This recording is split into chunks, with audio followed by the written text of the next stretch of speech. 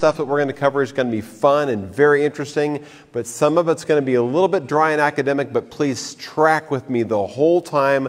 Let me grab your whole brains for an hour, and I'm going to take you guys through a fun journey.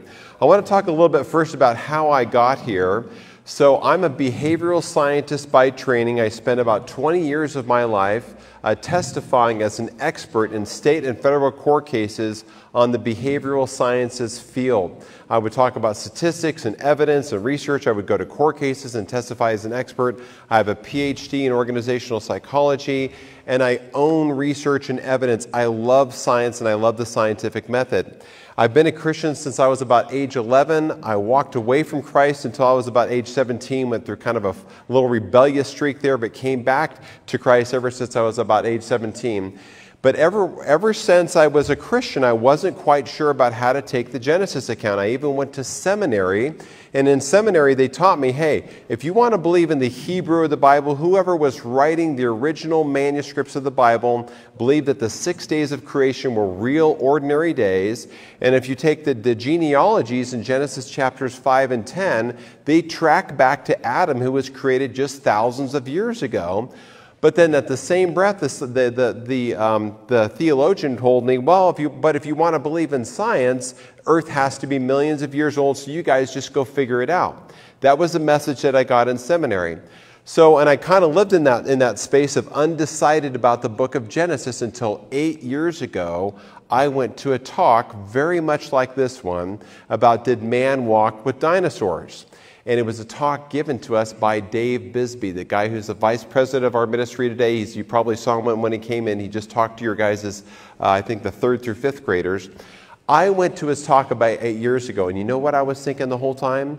I was thinking, I can't believe this guy believes that man walked with dinosaurs. That's crazy. Because I remember the History Channel and Nova and all these science shows and all the movies I've ever seen. They all conditioned me that dinosaurs went extinct 66 million years ago when the asteroid landed in the Yucatan Peninsula and blew up everything and all the dinosaurs died in a big dust storm. That's how I was conditioned by the world. So I went into this guy's talk going, I just can't believe this guy's going to stand up here at church and say man walked with dinosaurs. This is just craziness.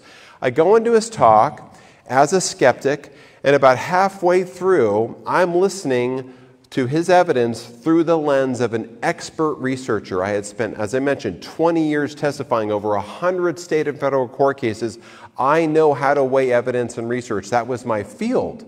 And I'm like, well, what is this guy going to know about evidence? So he starts talking about this stuff, and he goes over all the evidence about why is it that there's 18 different people groups around the world, pretty much on every country in the world today, and they all have myths and legends and drawings and figurines of dinosaur-like creatures that they call dragons, but they all look similar across all these different countries. I'm like, yeah, he's got a really good point there. And why is it that all the way up until the medieval times with the knights, we heard about men slaying dragons? And those dragons, when they would draw pictures about them and talk about them, they looked an awful lot like theropods and pterosaurs, known species of dinosaurs. I'm like, that is very interesting. Then he brings out the heavyweight stuff. He says, if dinosaurs went extinct 66 million years ago, then why do we pull out their femur bones from the dirt layers of Montana right now? And why, when they're digging out the big femur bones from the dirt layers of Montana, do the paleontologists say that the earth that they're digging these bones out of still has a stench of death to it? And I thought, yeah, that doesn't make much sense. If those bones are 66 million years old, how can they still smell like death? And then when they cut the bones open because they're too big to bring out with a helicopter and they have to cut them in half, and they look on the inside of the bones and notice that there's veins popping out of bones that are supposed to be 66 million years old. How does that line up with science? I'm like, yeah, that doesn't make much sense at all. Then he kept going over and over. Why is there this kind of soft tissue and this kind of soft tissue and that kind of soft tissue? So I spent about 3 months looking into all the claims that this guy's brought out. And I'm like, yeah, why is it that thousands of other scientists still believe that dinosaurs lived recently and went extinct in the flood? And some of them lived afterwards. I went over all that evidence, spent 3 months of my life looking into it. I bought, I kid you not, thousands and thousands of dollars worth of books and DVDs. I had to know if this was the real case. I flew up to Montana, did firsthand dinosaur research up there. I flew all the way up to Canada, looked at the dinosaur bone beds up there. I went to a place called Hilda, Canada, where you can look for 14 miles, and as far as your eyes can see, you see dead dinosaurs buried with clams, fish, and all kinds of mammals. And I thought, my gosh, what in the world could do that? What could bury a 14-mile stretch of dinosaurs? It had to be a worldwide flood. So about half the way through this research, I finally turned my computer screen aside and I said, you know what? It's all true. I've been duped. I've been lied to by the world. The dinosaurs didn't go extinct 66 million years ago.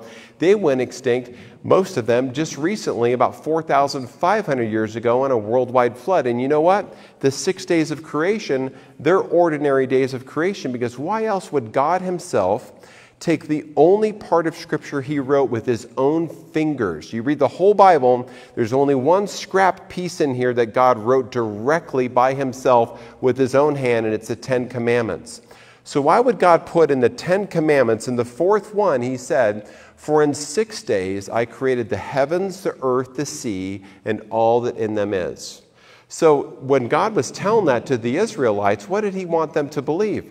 6 days, or 6 millennia, or 6 era, or 6 gaps, whatever it was. He had to mean 6 real ordinary days, because God could have created in 6 minutes, or 6 months, or 6 years, but he chose to take 6 days because he was setting up a rhythm for humans that he gave dominion over the earth to take charge over, because he wanted us to work for 6 and rest for 1. That's why God chose to take 6 long days. He could have taken 6 minutes, but he chose not to.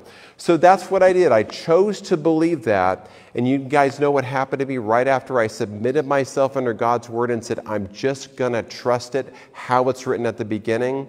All of a sudden, I got an awakening where God showed me through my life journeys all kinds of evidence that makes it so true that the truth about creation and the flood today, you guys, the stuff I'm going to show you today, everyone should think creation and the flood is obvious. It's completely obvious, but the world has hidden it from you. So there are some students today who are going to walk out of this place and your lives are never going to be the change, because you're going to understand that truth starts on the first page, the first paragraph, the first sentence. You don't have to get all the way to the New Testament before you start believing some of the things that Jesus did. It starts in the beginning. And you know what? If truth doesn't start at the beginning, check me out. Sign me off of the Christian faith. I don't want in. Because if the Bible isn't true, why believe the rest of it? Why believe what Christ talked about in the Bible? Jesus mentioned the Old Testament 40 times in the New Testament writings. In Matthew, Mark, Luke, and John, he threw back to the Old Testament 40 times. And you know, every single time he referenced back to the Old Testament, it was literal and historical.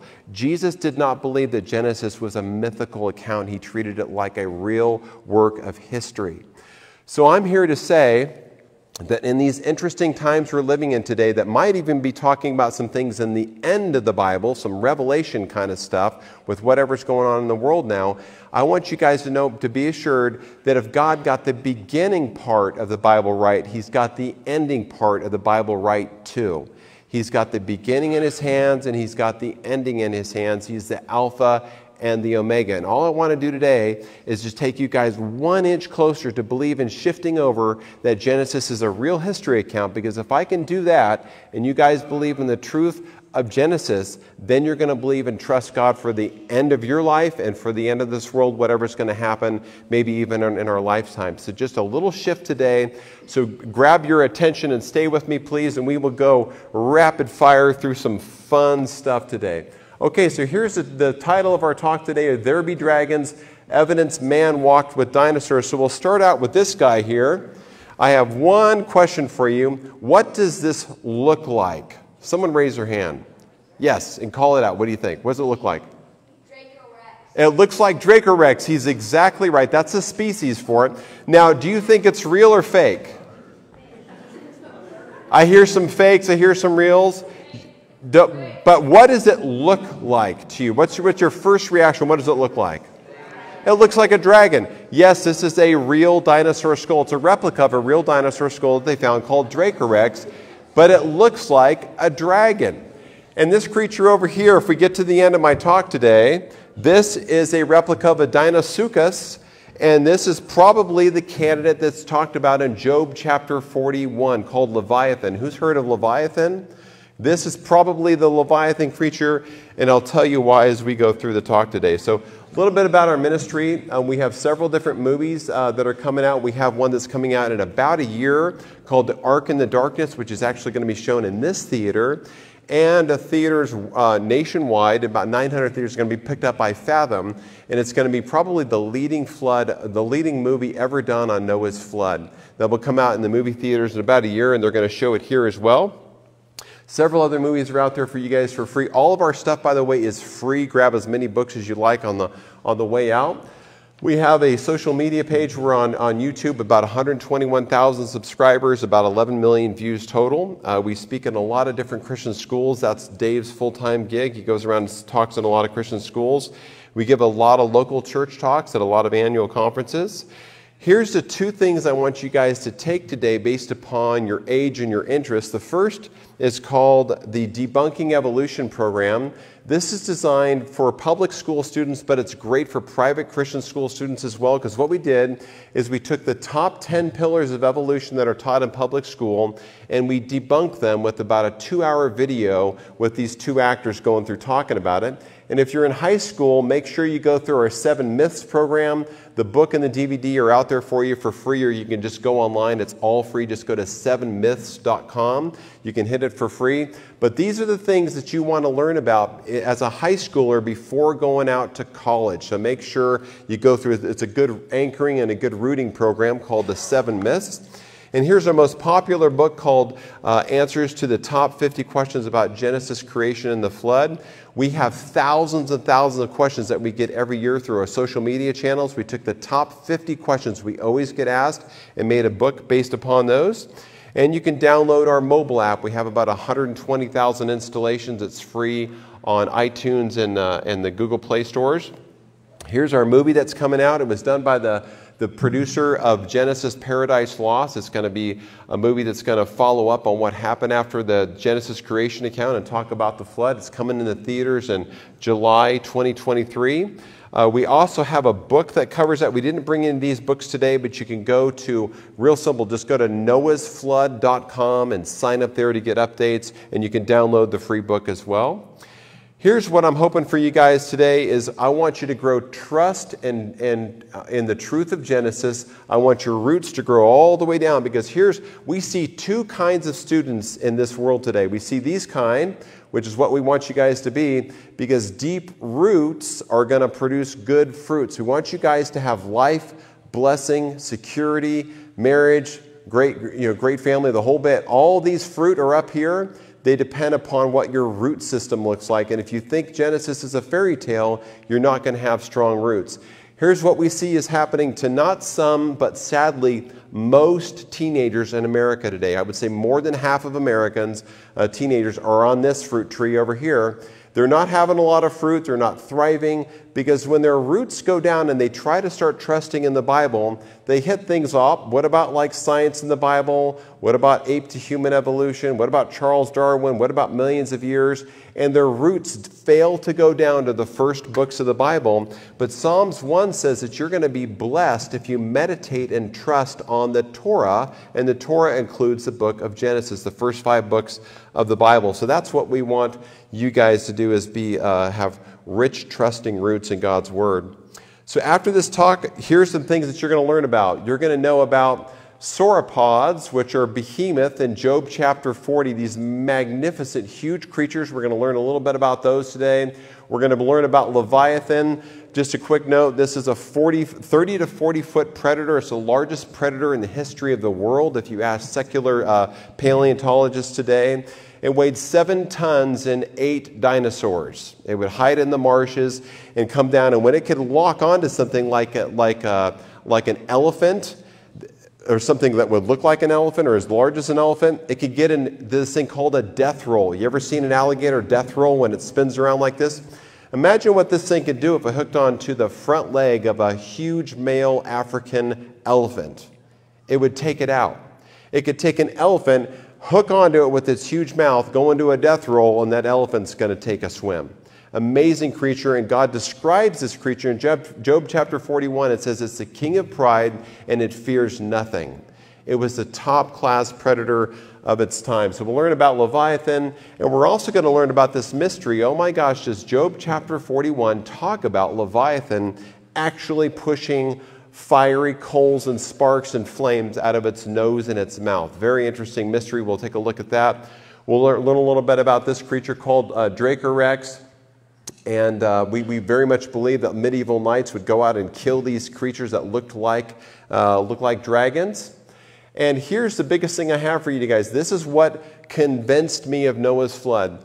Every single one of these dots that you see here is not 1, not 100, not 1,000, but most of these dots are like 10,000 or more dead creatures that are in the fossil record. This whole huge range over here that's about 1,800 miles long, 1,000 miles wide, 1 million square miles in the middle of America is filled with dead dinosaurs. This is a secret. You're not going to learn about this stuff in a lot of school. Look at every one of those dots. Every one of those dots is a massive dinosaur kill zone where they find thousands and thousands of dead creatures. What on earth could do that? What could take 14 states in the middle of America and fill it with dead dinosaurs? It would take a massive worldwide flood to do that. So why are dinosaurs important, and why do we have to look at the dinosaurs and how they fit in the Bible? This is some theology we're going to look at just real quick. The Bible says that God created everything perfect over 6 ordinary days, that at some point right after that, Adam and Eve chose to go against God and brought the curse of sin and death and suffering onto the earth as a result of sin. And then as a result of that, we have death that entered into the world. They were going to live forever, but because they went against God, they brought in sin, death, and suffering into the world, and thorns and thistles. Genesis 3, verse 18 says that thorns and thistles came into the world as a result of Adam and Eve sinning. So if this is true, and we believe that it is, death and suffering were brought into the world by our fault. So if you've got a relative that you know who's passing away of cancer or something, that's the fault of humans, not the fault of God.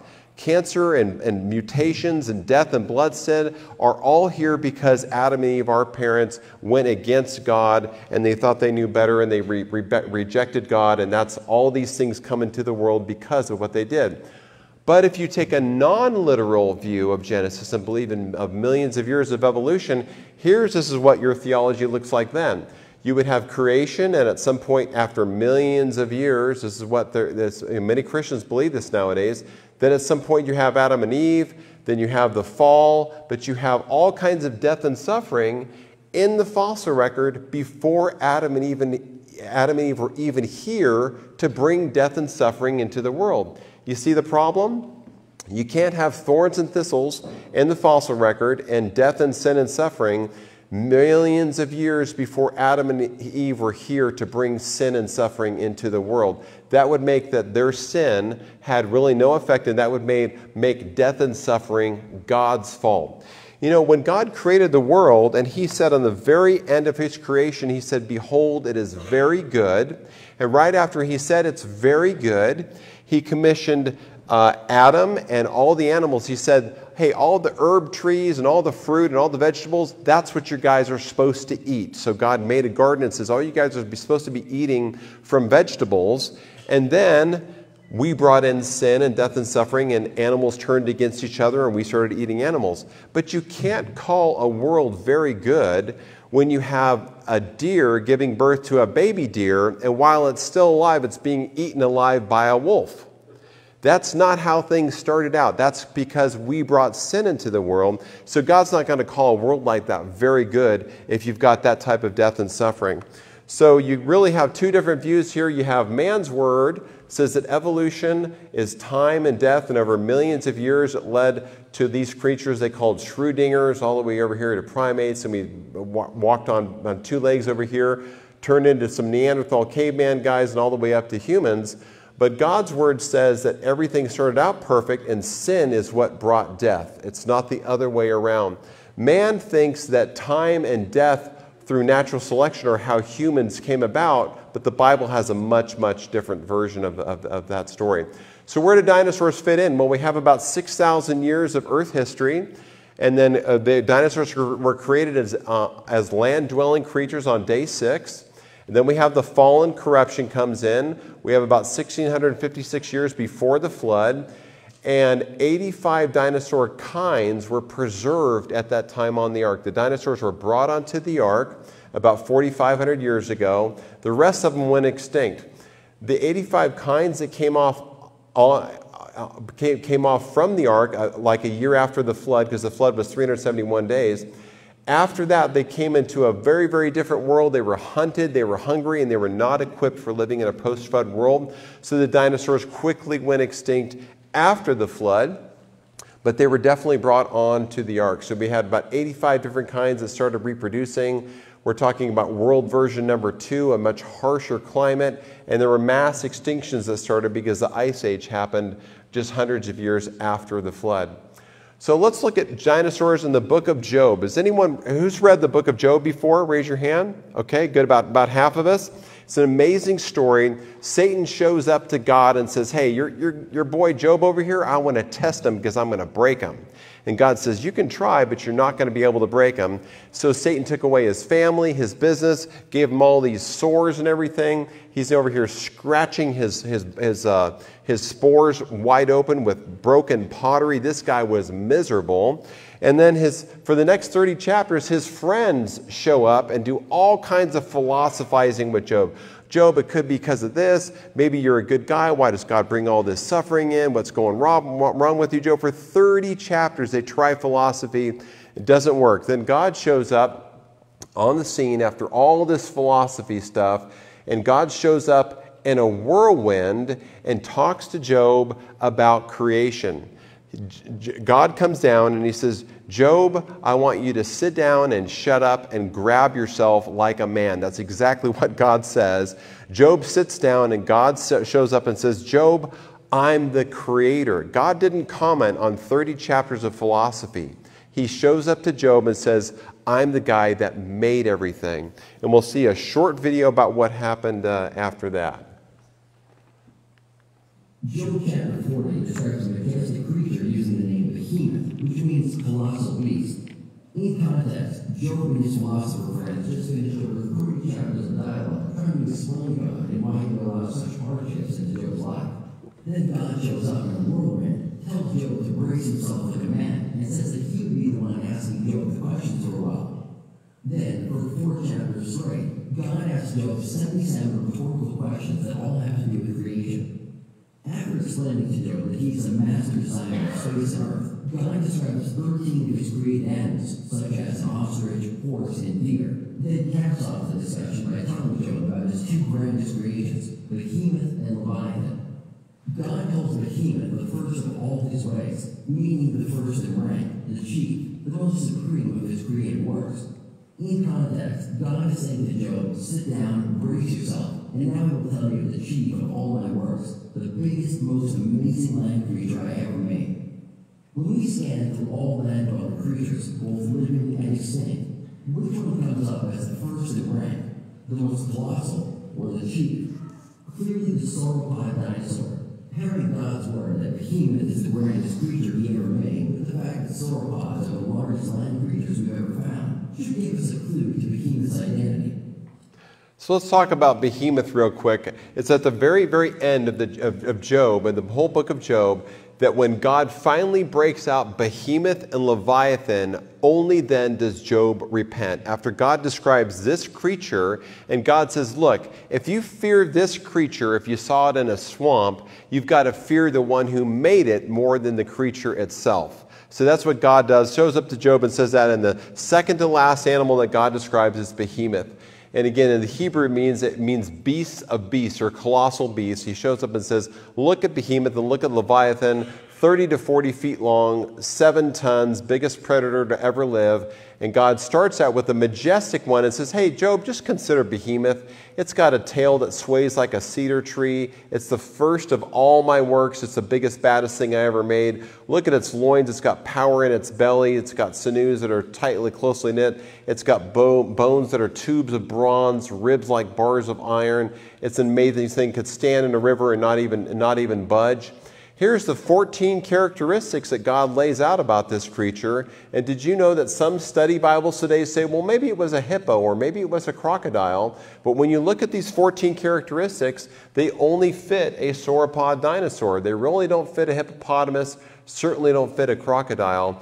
It's got bones like a beams of bronze, ribs like bars of iron, the first or the chief in rank of all God's creations, which right there means it has to be the biggest, baddest thing that God ever made. So yes, dinosaurs are certainly in the Bible, starting with sauropods. Here's its femur, and here's probably a 5 to 6 foot tall guy. Amazing, amazing design. If they crack these bones open, they found that they are like beams of bronze, just like the Bible describes. There's a footprint of a behemoth. Huge, huge creature, and there's a leg. Look at the weight distribution system. It goes from a hip socket, and watch this, it goes from 1 femur to 2 shin bones to several foot bones and to several toe bones. That is physics, how you can distribute weight through 1 to 2 to many down to the toes like that. If it was the other way around, the whole thing would collapse.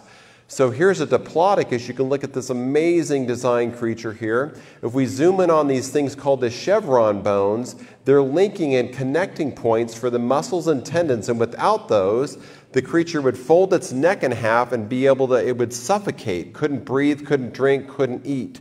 Perfect, perfect design here that God made. And if you zoom in even closer, it's design. Look at that. You can't have a long neck without a long tail, and you can't have a long tail without a long neck, because engineers that work on building bridges say, well, you need what's called tension loading and compressive loading to distribute and carry the weight. Some people have remarked that it had a neck system that looked like a crane. Just an amazing, amazing design. Some of the vertebrae on these creatures, we actually have a vertebrae right over here, but some of the big ones were 4.5 feet wide. Imagine one vertebrae over 4 feet tall, and the higher you went up its neck, the more and more pneumatic they were. They were charged with air. So you see, here's the inside of the vertebrae. You can see here, 90% of it were filled with air. They were like styrofoam, heavier than styrofoam, but filled with air, because the higher and higher you go up the neck, the lighter and lighter the vertebrae had to be. So there's some amazing design features going in that. And look at this. The Bible says, he moves his tail like a cedar. The sinews of his thighs are tightly knit. So what does that mean? Let's zoom in a little bit closer here. Paleontologists have noticed they've found linking and connecting points for muscles and tendons on the back of its femur that connected all the way back to its tail vertebrae. So when it would walk, it necessarily had to sway its tail as it walked. When they look at the fossil record of these creatures, they see the feet, the footprints, but there's never impressions of tails being dragged behind. So they're always carrying their tails up in the air, swaying it like a cedar tree, just like the Bible talks about. So what about Leviathan? Leviathan gets a little bit more complicated. God says it's very large. You can't even approach it or attack it. You can't negotiate with it. Its skin can't be breached with weapons, harpoons, spears, arrows, or a sword. And over here, we have one of its scutes. This is a replica of a scute, which is the armor plating that would go on the back of a Dinosaurs, which is this creature. This one's about 5 inches. They've even gotten bigger than this. It's about 1.5 inches, 2 inches thick.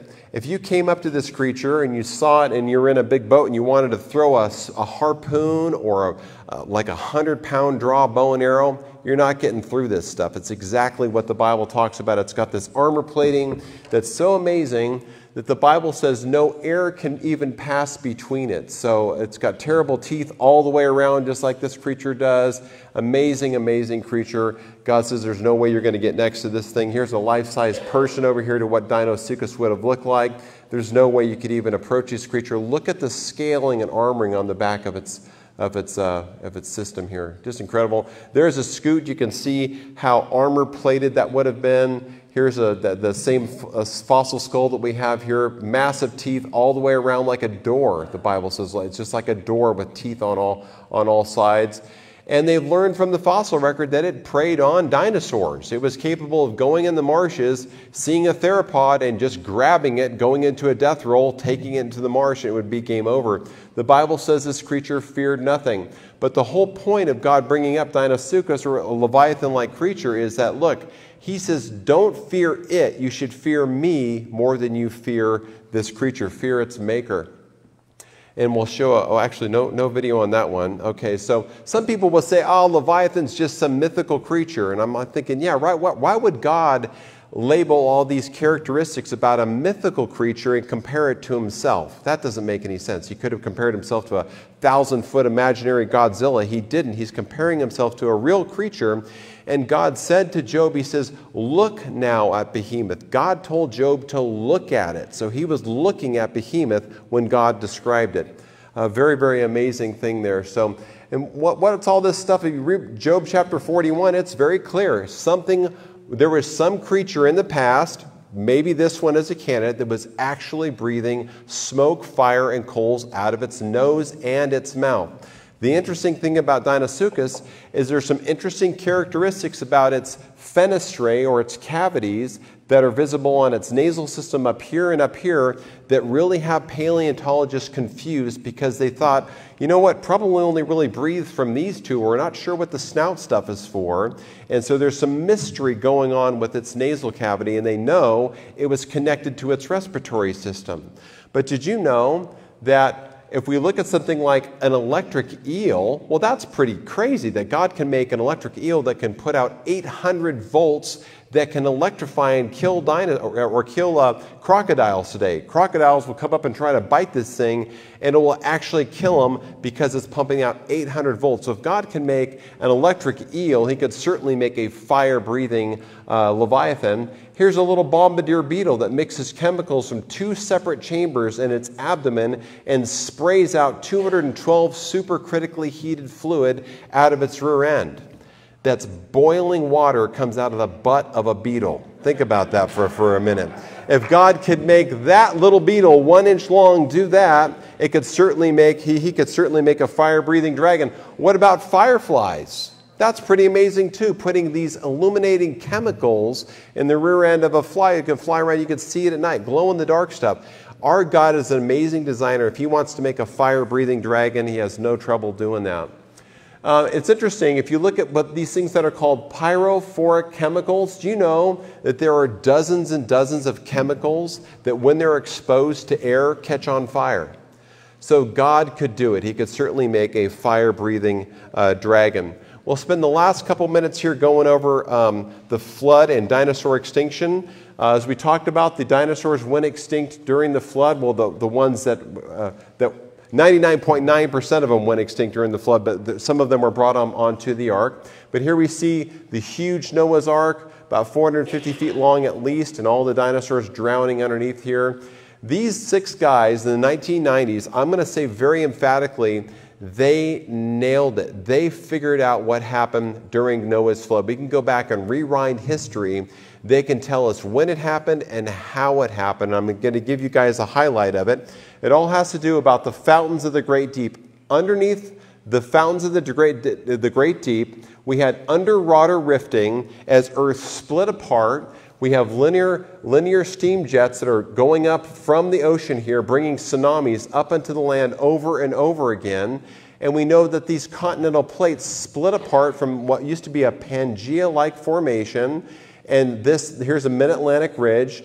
There are 40,000 miles of these rift systems that were the fountains of the great deep that split open when the flood started, because the Bible says on the same day the fountains of the great deep burst forth and the windows of heaven were open. And for 150 days the water prevailed and rose up on earth as Pangea split apart, and we have all kinds of evidence that proves this. Here's what the linear rifts look like. It's still present on Earth. It goes around the globe 1.9 times, a 40,000-mile system. You can go today and see where the fountains of the great deep are, including this big one called the Mid-Atlantic Ridge. Here's what it looks like on a National Geographic map. It's called a bathymetric map. When you take all the water off, look at this huge rift with these slopes on each side. You can see the big continental shelves over here. Here's what it looks like on another map. It's a 10,000-mile tear that goes down the middle of Earth like a baseball seam, rips down, that's split apart, and we can see how the continents perfectly fit together on either side of this big split. That all happened during a year in Noah's flood. The continents moved apart between 3 and 5 miles per hour. These scientists have worked out how all this stuff works. It's called seafloor spreading. When the magma rose, it came up, got rapidly cooled by the sea, created new seafloor that went up to on either side of it, and when it comes over and hits the land masses, it subducts and goes underneath the land masses, called a downriding plate with an overriding plate, and that's what's causing the tsunamis that are burying the dinosaurs. So here's the magma coming up, creating new seafloor, and the seafloor is spreading on each side, and we can go see it today. It's still there right in the middle of the earth. It's very, very obvious. When the new seafloor spreading comes over here and hits the landmass, it subducts and then it binds and grabs tension. Right over here, this is what happened in the Japan tsunami. Grabs tension in Japan, the seafloor shifted by 60 feet. During the flood, it was happening much more rapidly in cycles. When that happens, it pushes tsunamis up onto land. So we have the seafloor spreading, we can see the subduction going on. All of this is what's happening during Noah's flood. So here we see the seafloor is spreading. It's granting that land mass, like over here would be California. It's going to build up tension, and tension it's going to release. And when it releases, it's going to send a tsunami up. These were coming up onto land every 5 or 10 minutes or so during the flood, during the Zuni stage of the flood. We know this from the fossil record. This is what's carrying up so much mud and silt and sediment. It's burying the dinosaurs in the middle of America. That's how you get this huge kill zone, 1,800 miles long, 1,000 miles wide, 1 million square miles of dead stuff, where these dinosaurs are buried with fish, clams, and even birds all together in the middle of America. So here's the secular theory. If you go into a museum today, like, no, there wasn't anything Noah's flood. We think that there was an asteroid that came over here and hit the Chicxulub asteroid, hit the Yucatan Peninsula. But there's been some simulations run on that. And if that hit over here, it would only carry enough water to bring some tsunamis over to cover over Texas and some other areas, maybe 3 meters high up here or 13 meters high up here. But it's going to miss this whole dinosaur kill zone right in the middle of America. So you can't say an asteroid killed the dinosaurs. It does not make any sense. In the middle of America, here's Montana. This is where they found a huge T-Rex. You can't have this little asteroid falling down over here and burying the T-Rex in 14 states over in this region. Let's see what happens if we drop the rock. Here we go. The asteroid hits and it misses all those 14 states worth of dinosaurs. That's why you guys, if you go into natural museums, you're not seeing the truth of Earth history. That's certainly, we can't explain it there. Here's more of what it looks like when we have the tsunamis coming over here. The plates are subducting. It's creating these tsunamis that are coming up onto North America in sheets, overriding and burying all these dinosaurs rapidly. So that's where the force is coming from. We have the subducting plates. It's coming up with repeating tsunamis, burying these dinosaurs in hundreds of feet of mud. So let's look at dinosaur taphonomy real quickly here. Dinosaur taphonomy is a study of how dinosaurs are buried and what type of matrix they're found in. Do you know that dinosaurs are found buried in 3 different substances?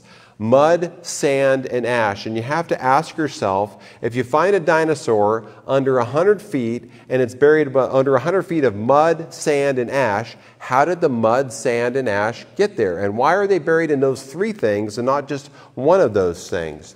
Well, here's an answer for you. You've got mud, sand, and ash. Did you know that the theory of catastrophic plate tectonics, which is what I just showed you guys, perfectly explains this? Mud and sand are explained by the subducting plates that are going underneath the land plates here, because it's going to create tsunamis that are going to come up in waves and bring mud and sand up onto the continents. And then the ash is going to be creating, because when the subducting plates dive under the continents, they're creating subduction-related volcanoes that are bellowing out so much ash they're covering about half of America. Has anyone been up to Mount St. Helens before? Okay, when the Mount St. Helens eruption happened in the 80s, I lived in California. Do you know 3 states, it pretty much darkened the sky for about 3 days. And it put out about one quarter of 1 cubic mile of ash. So think about that. Imagine 1 cubic mile of ash, which is a lot of ash. It put up a quarter of 1 cubic mile of ash in the 80s. And you couldn't see the sun for 3 days. The Independence Dyke swarm that was bellowing out during Noah's flood, which is found in LA, it's a 370-mile long volcano. You can go down there and see it today. It put out 4,000 cubic miles of ash. Mount St. Helens, quarter of a cubic mile. Independence Dyke swarm, 4,000 cubic miles of ash. And secular geologists admit it covered half of the United States of America. You can go to Utah and see stacks tens of feet high in the earth of these ash layers. And it all came from volcanism that had to happen quickly. You can't do that stuff slowly. A couple more things, and then we'll end up with if we have time for a little fossil tour here. Take a look at these circles here on your screen. This is an Allosaurus, and all of these circles are where they find dead Allosaurus skeletons. So keep an eye on these circles here. There's an Allosaurus skeleton. What happens if I fly in sauropods? Look at that. They happen to be buried in about the same place. What about Stegosaurus? Same place. Let's put in all 4 or all 3 of these creatures. All 3 of these creatures are in the same areas with the same circles buried in the same place. How in the world do you do that? Where could you go on the earth today and say, yep, all the deer in Redding, California, or all the deer over here in Oregon, they all went to the same place. Yep, and the bears cuddled up with them and they died in the same place too. You never see stuff like that happen. It takes a rapid flood to bury creatures in the same place. And we're going to end up on this evidence because this is probably the most compelling. There's this thing called fossil correlation. So we have Africa over here in South America. This is before Pangea split apart. Do you know that we have the same types of creatures that are buried in South America that you can find over in Africa? Because they were living across these regions when it was all one landmass. Same thing for these creatures. Look at this. You can find some creatures on multiple different continents that were living there at the same time. Let's look at what happened during Noah's flood. This is probably one of the most leading evidences you can have on Noah's flood. Each one of these yellow dots is a massive fossil graveyard. And here we have a couple of continents. We're going to piece them together. When you piece them back together, look what we have here. All these yellow dots matched together. We had a whole ecosystem living together over here and a whole ecosystem living together over here. And if we fly in the fossil counts on these different types of creatures, look at this. The same types of things were living and growing over on this continent as they were over here. And when it's split apart, they're now separated by 3,000 miles. So when Noah's flood happened and the fountains of the great deep broke open, this region right here was rapidly split apart. But now we have evidence for this because the same creatures are found on this continent as they are found over here. The only way you can explain that is a rapid, muddy, quick, catastrophic burial because these creatures are buried in the mud that killed them. Okay, the last thing we're going to end up on really quick is dinosaur soft tissue. I'll just show you guys this one slide. This, I think, is probably the most compelling evidence. In fact, I was doing a debate once at a college, a secular college, and I said, you guys, it's real easy to debunk evolution, especially with dinosaurs. I can do it in about 1 minute. And people are like, oh my gosh, what's this guy going to do in 1 minute to destroy evolution theory? I just said it's real simple. I said to these secular students, I said, your own textbooks, your evolutionary textbooks say that collagen, which is a soft material in bones, has a decay rate. Because if I take a bone which has bone mineral and collagen in it and throw it out and cover it with mud, all the collagen is going to degrade. It's the soft tissue. It's going to degrade, and it's all going to be gone in just thousands of years. And there's been 5 secular studies that have established that collagen has a decay rate of between 10 and 30,000 years. Some studies say, well, maybe we'll give it 100,000 years before it should all be gone out of a bone. And one study came out and says, we're going to be so bold and say collagen can maybe last up to almost 1,000,000 years. And I said, so there you have it. Your own studies show that collagen, which is found in dinosaur bones today, should all be gone in 1,000,000 years. But you know what they find in dinosaur bones today? They're stuffed with collagen. And so there's no way you can have dinosaur bones being millions and millions of years old. The lie's been exposed. It's all out now. And it's not just collagen. Do you know that there's been 120 peer-reviewed scientific journals now that have established 16 different types of bioorganics found in dinosaur bones? Things like blood and fecks and histones and proteins and blood vessels, veins. They're finding this stuff in dinosaur bones today. And it shouldn't be there if these bones are millions and millions of years old. So I think we will end there. I would love to take questions, but what I'd like to do is to have you guys take the last 5 minutes in a really quick thing. I know we're supposed to break at 2, and get you guys up to see these fossils if we can. Patrick, do you think we've got enough time for that? And the only thing we ask people is just don't pick up the fossils. Just take a look at them. You can touch them, but just don't pick them up. And I'm going to be up here to answer questions as you guys rifle through. So thank you very much. That was a fun time, and I'll see you guys next time.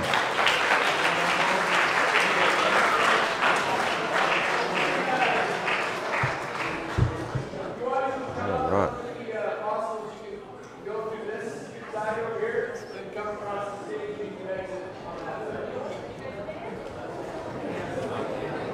Yes. If you'd like to take a look at fossils, you can. Also, if you'd like, you can drink by once. Also, if you would like a snack or something to drink or a concession stand, you can go out and go out to the outside room off the right. There's a little sit down and there's a concession stand here. So we're going to put candy, that sort of stuff. If you come up here on the stage,